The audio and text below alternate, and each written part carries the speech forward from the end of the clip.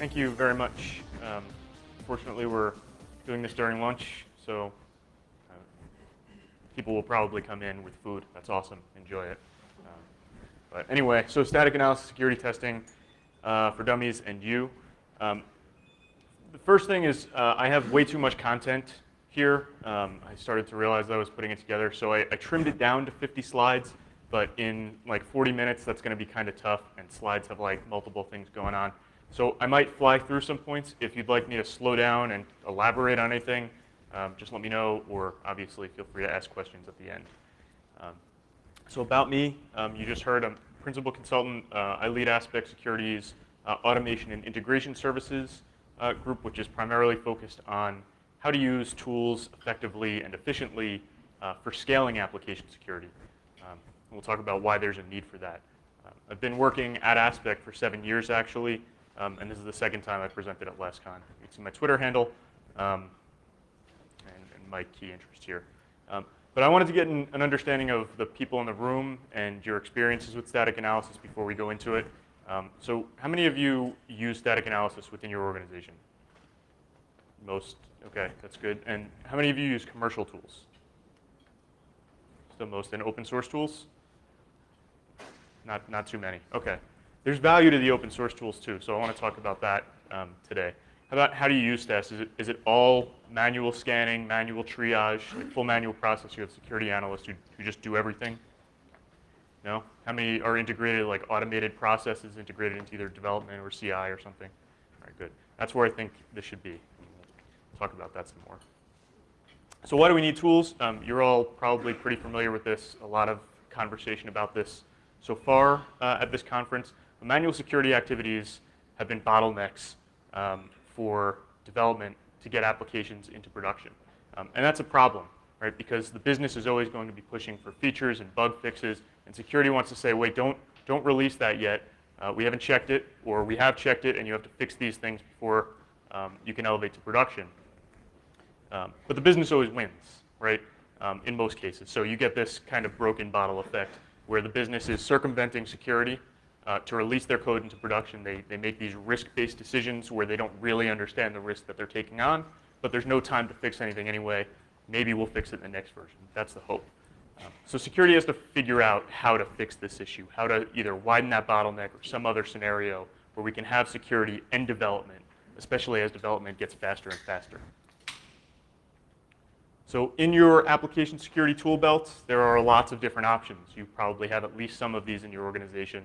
I'm not going to really go into any of the other ones, just going to talk about static analysis, but there are lots of different options, whether they're tools or some of the manual approaches at the bottom, and I'm sure there are other things that aren't listed here. So we're really just going to talk about static analysis and what that is. So it's often called white box testing or clear box testing. It essentially means that you have access to the internals of the application to test, as opposed to black box testing, which dynamic analysis does, right, where you're kind of poking from the outside without knowledge of what's going on inside. There are a couple different ways that it's performed. I'm going to elaborate on each of these as we go through, but there's the typical standard grep, or advanced searching, through your application. That's the easiest to do. There's data flow and control flow analysis. I'll describe what those are. And one of the key benefits and drawbacks to static analysis is that it checks all possible code execution paths within your application by default, usually. You can configure it for less, but typically it's going to check everything. That's great, and it's really bad, and we'll talk about that. And these are just some of the examples of some commercial and open source tools you can use. Find security bugs is open source, PMD, and I think that's it. I don't know if SonarQube is. SonarQube may be, yeah. It's a great tool. So why do security tools or static application security testing tools have such a bad reputation? A lot of the onus, I think, falls on the vendors. The vendors are product companies. They're not generally service companies. So they want you to buy as many licenses for their tools as you can possibly afford. They don't want you to have budget left over for helping you to get those tools set up and used properly within your organization, right? That's the salesperson's prerogative, is how many licenses can I sell you? And that's what usually happens, is they'll sell you a ton of licenses and you'll get the tool. It'll be sold as a silver bullet, right? This is going to solve all of your security problems. It's going to be easy to set up, easy to run, and It's going to solve all your security issues. But that's not really what happens, right? Using these tools out of the box is not really how they're designed. And vendors know that. The salespeople may or may not know that. But the vendors actually know it. And so they shouldn't be selling it to you that way, right? They should be selling you a tool with some professional services to get you off the ground and help you get up and running, or bundle those into the cost of the tool so that they can provide that to you. But they shouldn't be expecting organizations to know how to use these tools effectively and efficiently on their own. And most security tools, or most static application tools, aren't really where they need to be. They're not really where the security industry expects them to be, or at least not at all how they're sold as silver bullets, right? But they're continuing to evolve. They're getting better over time. And we'll talk about the OWASP benchmark project maybe later. You may have heard about it already. But I'm hopeful that that will eventually push some of the vendors and commercial tools to do a little bit of a better job. We'll see. Or some other initiatives may do it. So today, I'm going to answer a couple different questions. Generally, why does static analysis take so long? And why are there so many false positives? I think those are the key issues here that cause people to be frustrated by those tools. We're going to talk about in detail how they work so that you can understand this. I have an example using PMD, which, as I mentioned, is an open source static analysis tool, generally not for security, but we're going to repurpose it for security so you can see how that works. And then I'll talk to you about how we've seen many organizations integrate static analysis into their environments and how I would recommend you do it.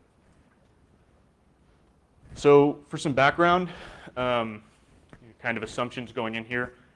When we're talking about static analysis, at least in this case, we're primarily talking about static analysis of statically typed languages like Java and .NET. We're really not talking about dynamically typed languages like Ruby and Python, because static analysis for those languages is much, much more difficult. That's a whole other conversation about why that is. But so you can just think of it in that context. There's not a whole lot of tools available to statically analyze those languages, and the ones that are there, in many cases, are just doing sort of an advanced grep, which you could probably write on your own. There are some good ones, but not many. My bias is totally towards Java. That's really where my background is, so I may use Java terminology for some things, but the process is really the same regardless of the language that you're talking about, as long as it's a statically typed language. And I'll be generalizing how SES works. I'm not going to talk about specific vendors or specific tools and how they work, mostly because I have no idea, right? It's all proprietary information. So I'm going to generalize this at a high level and say this is generally how SES works. So this is what the normal process looks like, right? You have source code or bytecode that gets fed into some sort of model extraction process. The output of that is one or more intermediate representations of that source code or that bytecode. Right? Those intermediate representations have many forms. This is very similar if you're familiar with how compilers work. This is the same process so far that a compiler uses. Pass in some source code, get out these intermediate representations like symbol tables, call graphs, control flow graphs, abstract syntax trees, and proprietary models. So all of the commercial tools are going to use at least some combination of these. Generally, the proprietary models, which may or may not include the other types of models. Right? And then you perform the analysis on those. So the analysis that you do, or that most of the tools are doing, is not actually on source code or bytecode. It's on these models that have been generated by the tool. Which means that when you want to create a new support for a new language, what you need to do is create a new parser or tokenizer for that language, right? How do I understand what this language is and convert it to these models? And create rules for that language to say what's acceptable and not acceptable to know when to generate violations or issues or findings for that particular language. So from a high level, this is generally what the workflow looks like, right? You have compilation normally, because most static analysis tools are starting with source code. You can pass compiled code into many of them, but the process will generally be the same. You start with compilation. That handles your semantic and syntactic checking, right? That's just your normal compilation, making sure that you didn't mess anything up, that you're not referencing variables that were never defined, making sure that the classes you expect to be there actually exist, that all of your dependencies are actually there. right? So the static analysis tools are leveraging existing technology, right? They call like Java C to compile your code so that they don't have to figure out if you're actually missing dependencies or not. If you pass this initial compilation step, then generally the static analysis tools assume that you're good. And they can build those other models. Then the scanner model extraction occurs. So the tools will traverse the output of your byte, will traverse your bytecode and create those different models that we talked about. And then they perform their scan, which is analysis.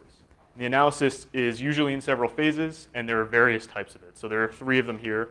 There's pattern matching, which is the advanced grep, like I'm looking for the word password in a .properties file. Very easy to do. You don't really need a tool to do it, or a commercial tool to do it. Then there's control flow analysis, which is much more complex. I have a whole other slide about that. But a good example is not closing your database connection in your finally block. Right? That's something that you should generally do to make sure that your database connection is always closed. And then there's data flow analysis, which is looking for bad data that comes in that's then output to a dangerous place. Again, we'll talk more in detail in a minute about that. And there are other types of analyzers. These are just a couple other ones that I, just searching around, happened to come across. Right? There's semantic, structural, configuration. What the analyzers actually are isn't as important as just the fact that they exist and knowing that there are multiples.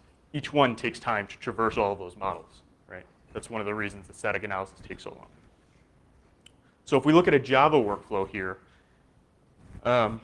typically you'll compile your Java files, right? And at this point, you'll find out if there are any dependency issues. Are there any classes that I'm missing that I'm expecting, right? Whether they're from libraries or they're supposed to be internal inside the application. What am I missing here? Then you'll compile your JSPs. And very often here, you'll run into issues because JSPs are typically compiled at runtime. And so there's a lot more information available to the container at runtime than there is at compile time. So you may reference variables here in other files that aren't defined at compile time. It can get a little bit tricky, but you'll run into more issues here, potentially. And then framework analysis.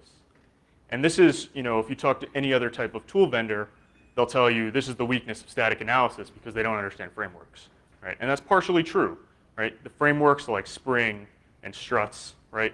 How does a static analysis tool understand what's happening in one of those frameworks? They're all annotation driven and configuration file driven. There's no actual source code for the static analysis tools to look at to be able to trace your code through. Then you get to, and I'm going to elaborate that on the next slide. So, and then there's the actual scan, which will generally include pattern matching plus some other types of analysis, which results in you getting some results out of the tool. So framework analysis, I took this from an IBM slide. So I didn't recolor it, and I just put it up there because they explained it. This is how AppScan source works. For frameworks, they have an engine that they call the framework handler. They call it the waffle engine. And it knows how to understand certain frameworks. So it can parse the configuration files in this framework handler. So if there's a framework handler for that language, this is old, so there may be support for other frameworks, right? It can understand what the framework is, take in the configuration file, and generate a waffle file, right? Which is the web application flow language. That waffle file is then passed into another translator, which produces the intermediate representations, which are combined with the intermediate representations produced by your Java code to get sort of a full view of your application. And they call any methods that aren't defined in your application but are defined in the frameworks. They call them synthetic methods. And so if you actually look at data flow analysis through your application in AppScan source, you'll see some synthetic methods if you use frameworks, and that means that those methods are being kind of inferred by AppScan source based on its knowledge of that framework. So if your tool supports certain frameworks, this is generally how it'll do it, right? It'll take the knowledge of that framework and convert it to some format, some intermediate format that it can understand and use along with the rest of the intermediate formats generated from the rest of your application. What about them? No. Well, usually not. But I'll talk a little bit more about that. But usually no. External dependencies like libraries are usually not analyzed, but they are handled. So that's different. So I'll talk about that at some point. There's a slide for it. So some of the types of analysis. There's general pattern matching, which obviously you should be familiar with. It's just searching for certain strings. And this comes out of AppScan source. And the reason for that is because AppScan source has a UI that shows this. I didn't want to go hunting through configuration files and databases for other tools to find the pattern matching, mostly because I didn't want to break any rules. But they put it in the UI, so I feel like it's fair game to show it. So these are the regular expressions that AppScan source uses to search your Java. I know you probably can't see it at all. So here's one of them, right? All it's doing is searching for the word password in properties files. And if it finds it, it's gonna show you a finding. So this is not very reliable, right? You're going to, it's going to find it if you call your variable password, or if your password is password, or if there's a comment that says this is a password. But if you call it something else, it's not going to find it. So it's not super reliable. But it is something. It's a step in the right direction. So one of the other things I wanted to point out is that most tools allow you to create custom rules, whether they're more complex like data flow analysis, control flow analysis rules, or they're just pattern matching rules. This is, again, the user interface in AppScan source to create like a regular expression searching rule. So if there are certain regular expressions that you expect should not be part of your application, you can add them here. Customization is really important in these tools. They're really not designed to be used out of the box. So control flow analysis. So this is an example of a small piece of code here. We can see we're creating an XML reader, and we're going to parse some input, and we have a comment from the developer saying this is to prevent XXE attacks. So what's wrong here?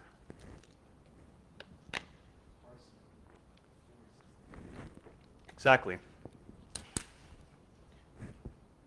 You're parsing, and then you're setting the feature, right? This is backwards. This will not protect you from XXE attacks. This is the exactly the type of thing that control flow analysis will find. It's sort of like an order of operations. This needs to happen first, and then this needs to happen. Or this always needs to happen immediately after it, or at some point after it. Whatever. There's different rules, obviously, right?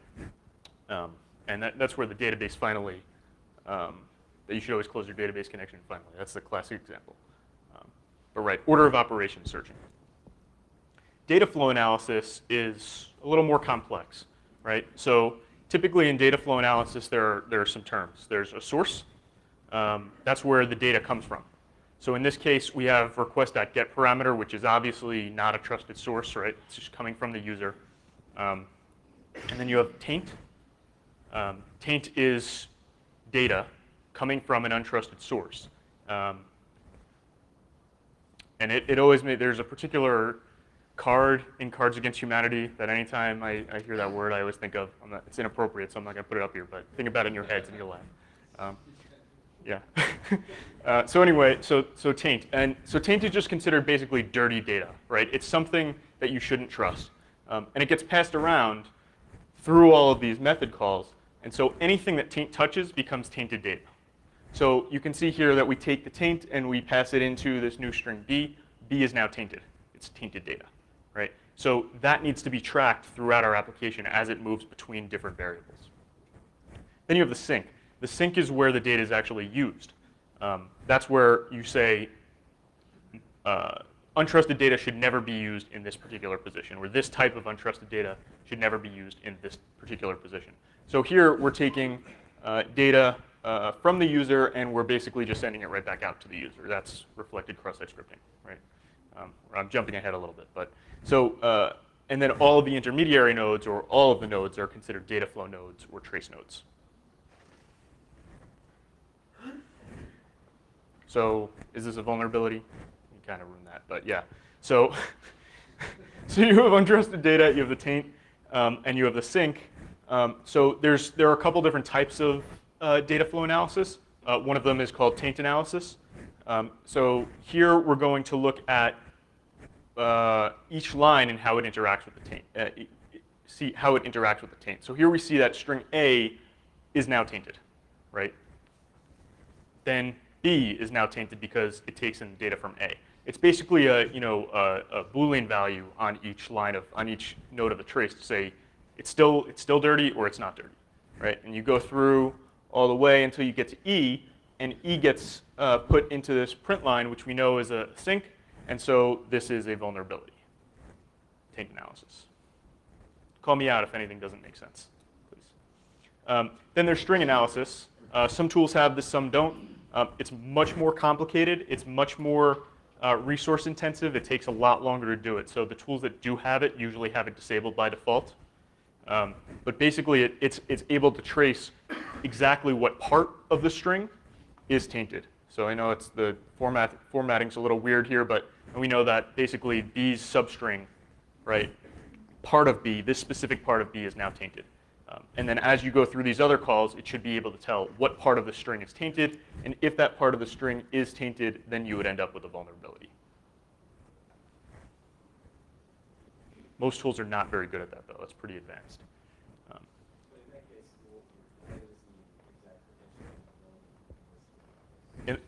It could still be reflected cross-site scripting. If you take something from a user, which is then either concatenated or modified in some way, but the original data, if I pass in 10 characters and then a script tag with, to do something malicious, and then another 10 characters, maybe the first and last 10 characters will be modified by this, but my original, like my attack, is still going to come out. Yes. So yeah. So. Right. Well, so this is not a perfect example in that case because you're right because we don't know actually where this response is going. It's going in this case. It is. I know that it's an HTTP response because I wrote it, but you can't see that. But even still, you don't know where it's going to be in the page or anything like that. Right. So it's not context aware in this case. They will in some cases because so this is a very simple example. But right, your applications, your source is probably going to start in like your JSP. And your sink might end up in your JSP, right? And so all of the code along that gets called along the way will be traced if it can do it. Yeah. And then there's lost sinks, and this is kind of what you were talking about dependencies. Intermediate representations are not created for external dependencies. They're only created for your code that's compiled because it would take forever, not really forever. It would just take a long time to produce the intermediate representations for all of your dependencies, right? Most enterprise applications probably have several hundred libraries. And so to go through all of those and produce the intermediate representations that connect to your source code's intermediate representations would take a very, very long time. And then to go through it all would take a very, very long time. So it's mostly from performance reasons. Though I was told once that there may be actually like issues with analyzing third-party dependencies from a legal standpoint without their permission. So I don't know how much that plays in, but it's not done. So anyway, so if you get to an external dependency and you don't have a rule that tells the tool what happens in that external dependency, that's how you end up with a lost sink, right? So data flow goes to that method, and the tool's like, I don't know what this method does. I see you pass something in. I see you have a return value. But I don't know if that return value is messed up because what you passed in was messed up, right? By messed up, I mean tainted, right? So most tools have a way to create rules to determine, to tell the tool what should happen if data flows through one of these external methods, right? The tool vendors have huge libraries of these for like many, many open source tools. These rules are already defined, which is why you don't end up with lost sinks all over the place. You probably end up with a lot of them because anytime you reference a library for one of your other applications or one of your other services within your organization, right? If you use a jar file, you import that jar, the tool doesn't know anything about it. So you end up with these lost sinks, and you have to write rules to tell the tool that if I pass something malicious in here, if I pass tainted data in, then I get tainted data out. Or I pass tainted data in, and I get something clean out. And then if you write those rules, then the tool will know, and it will be able to follow, and it will say, all right, well, then on this next line, this sink is or is not a vulnerability because it knows it can follow the data flow all the way through. Does that make sense? So this is the value that like professional services, or if your team can learn more about how these tools work, you can write these rules. But this is a perfect example why these tools should not be used out of the box. Some of the commercial tools are really good about telling you about lost sinks, and a lot of them just swallow them and pretend they're not there. So it really depends on the tool you're using about whether or not you'd even see this somewhere in the user interface that there are lost things. You might just have to know these are the libraries we're using that we wrote and we're importing. We need to write rules for them. That's where like that expert level for static analysis can come in and tell you these are the rules you need to write and this is what they should be. And they'll need to work with your development teams because they'll need to know this information, right? Like I don't know about your external method calls I don't know what they do. So unless you give me the source code or someone to talk to about it, I can't write rules. So again, one of the positives about static analysis and one of the negatives, everything is checked, right? Every potential data flow in your application is checked, almost.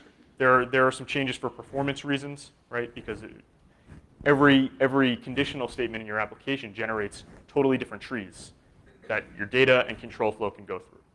And so the bigger your application, the more conditional statements you have in your application, and other things like inheritance.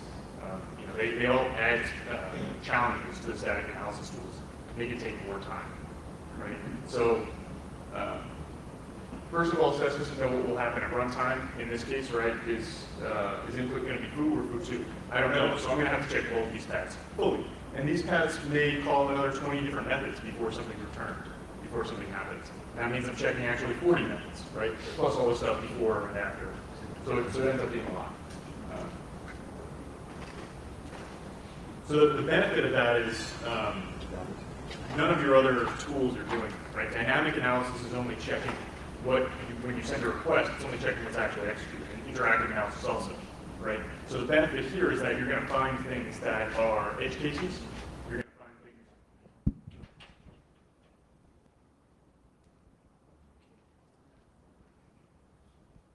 Check.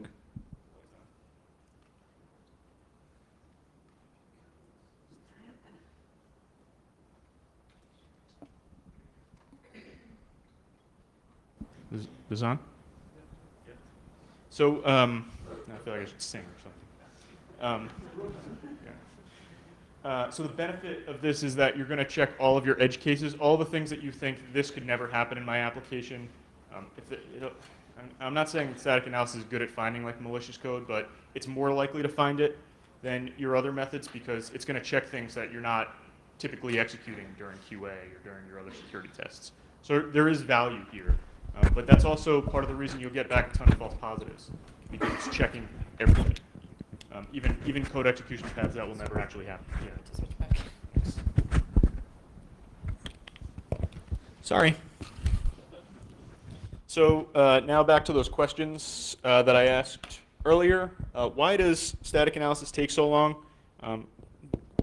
It's a long process, right? The whole application is compiled first.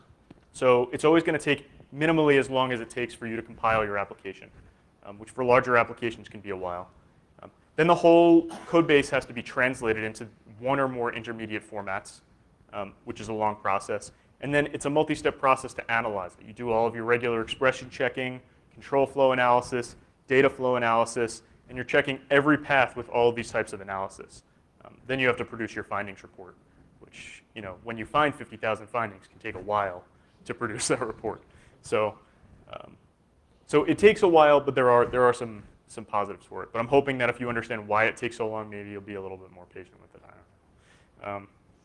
And then why does it produce so many false positives? Again, every potential flow is checked, which can be, you're talking about probably hundreds of thousands or millions of potential data flows within your application that are all checked within, it takes a couple hours.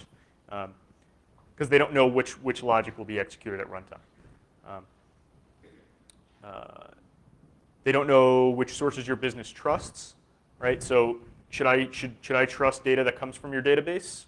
Your database may be populated by you, right? And maybe or maybe I don't trust you to populate your database. It could be populated by another application or service, which may or may not have the necessary controls to make sure that data that goes in is not malicious. It could come from configuration files. It could come from users. I don't know. So most static analysis tools will by default not trust any sources like databases and configuration files. Yeah.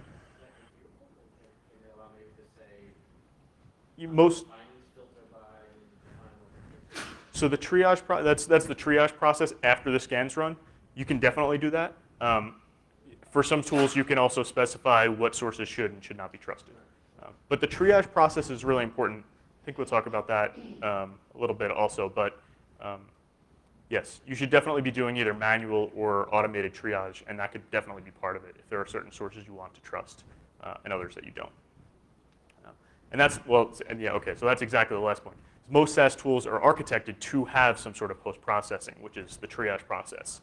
After the scan is run, the results are not designed to be delivered to developers. I think a lot of static analysis vendors for a couple of years were like, oh, we can give these tools to developers. They wrote IDE plugins for their developers. That's a failed experiment in my experience.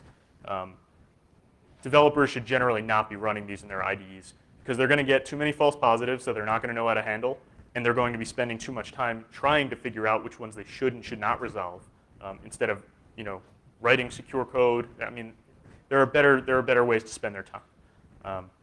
So I would not recommend the commercial tools, at least, is really what I'm talking about. If you use the open source tools, they're usually not as error prone, or you can tweak them a little bit more, and they're faster because they're not looking for as much. Usually they don't have the data flow and control flow analysis. So yes, but you should definitely be doing some post-processing. So there's interprocedural and intraprocedural analysis. So they're big words, but it's pretty simple. Interprocedural just means that you're looking at the entire application, the whole system, right? So that's what your commercial tools are going to do. You're going to pass in your entire code base. The entire thing is going to get scanned, and it's going to be able to trace your data flow from one entry point through multiple classes and frameworks to its exit point. Whereas intraprocedural analysis is usually just checking a file or a function or something much smaller. So most of the commercial tools, probably all of them, are interprocedural tools. And most of the open source tools, though not all of them, are intraprocedural, meaning you're looking at one file at a time or one function at a time. With the rise of microservices, we see service. So now we're going to have the one monolith Right. they have, which can do full analysis on. Right. How do you correlate over? So it's an interesting question. So the question is, if you have, I mean, even before microservices, right, you can have applications that have, right, SOA, but they're like multiple components for an application. Figuring out how to scan that application, what your strategy is, it's a thought process, right? Do I scan this whole thing at once, right? Then I get all these findings and I have to split them up and give them to the right groups to resolve issues. Or can I scan each one individually and correlate somehow? But the problem is, like you said, then each one becomes a dependency of the other. And remember, we're not building those intermediate representations for dependencies, which means that you need to write custom rules to say that the output from this service is clean or is not clean, et cetera. And you need to do that for all of your services. So it's a toss-up. It's a conversation. But no matter what you do, I'm not trying to sell static analysis to anyone here. There are clear benefits for it for me, and there are clear drawbacks. And I'm going to drill this in later, but this is only a part of your application security program. This is only one of the tools in your tool belt that you should be using. You're not going to get full coverage with it. So now we're going to talk about PMD. Has anyone used PMD? Yeah? A little bit? OK. So what is PMD? This comes from their website.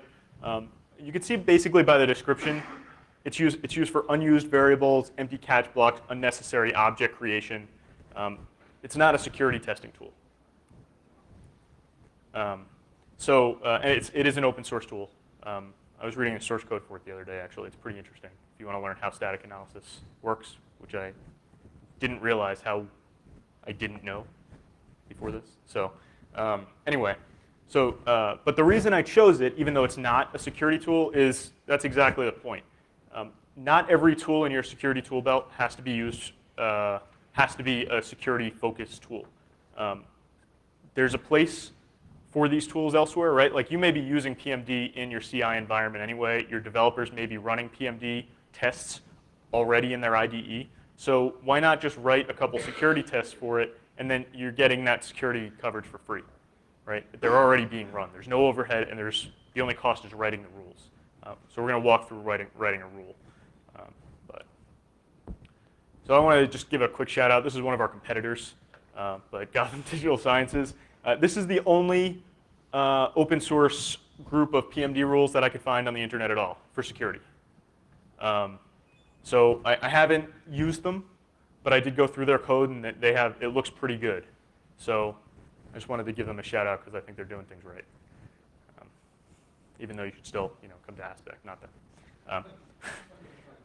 So we're going to write a PMD rule. I was actually going to write it with you, like on my screen through Eclipse, but I thought it would be too slow and you'd probably get really bored. So instead of that, I'm just going to kind of walk through the creation of it. So some assumptions here. Let's say we work for an organization. All of our applications use Spring. Right? This is a simplified example.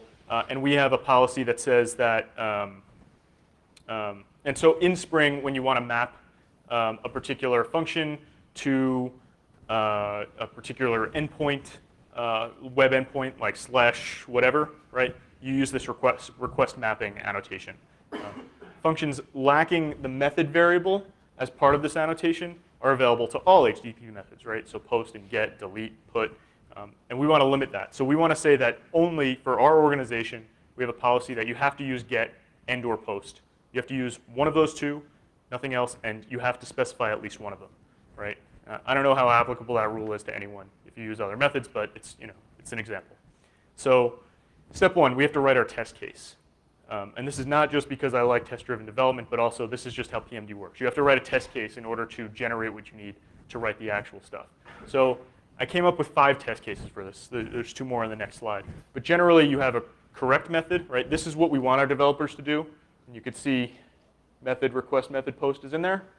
This is incorrect because we're specifying delete. This has nothing. We don't want that. And I was like, well, what if they specify multiple methods?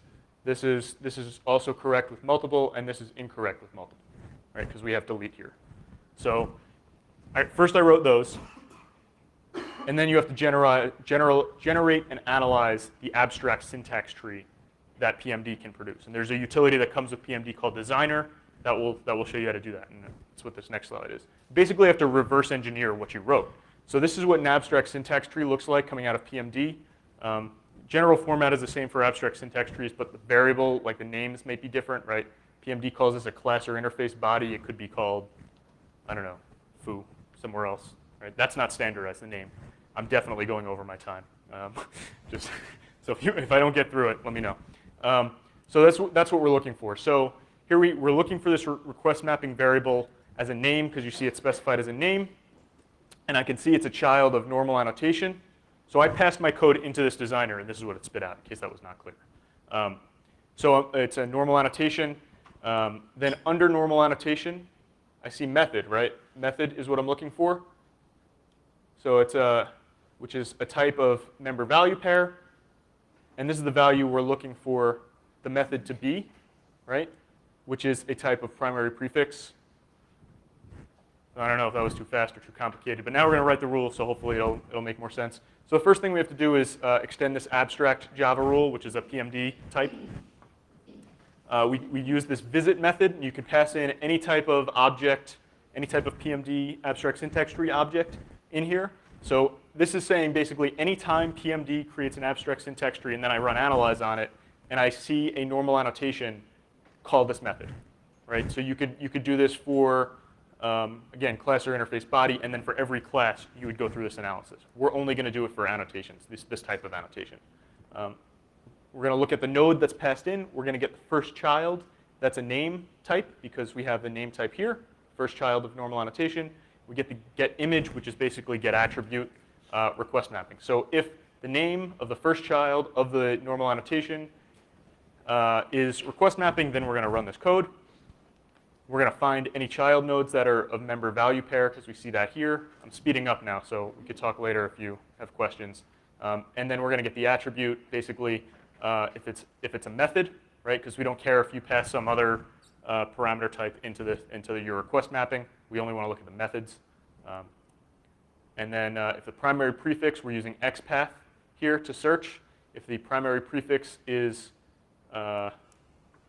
there, if it's request method.post or get, if it's not that, then we're going to add a violation. So this is saying if it's anything besides post or get, we're going to add a violation. So PMD is going to throw an error, right? This is what the final rule looks like. Now I'm going real fast, but it's pretty short. This took me about maybe 25, 30 minutes to write.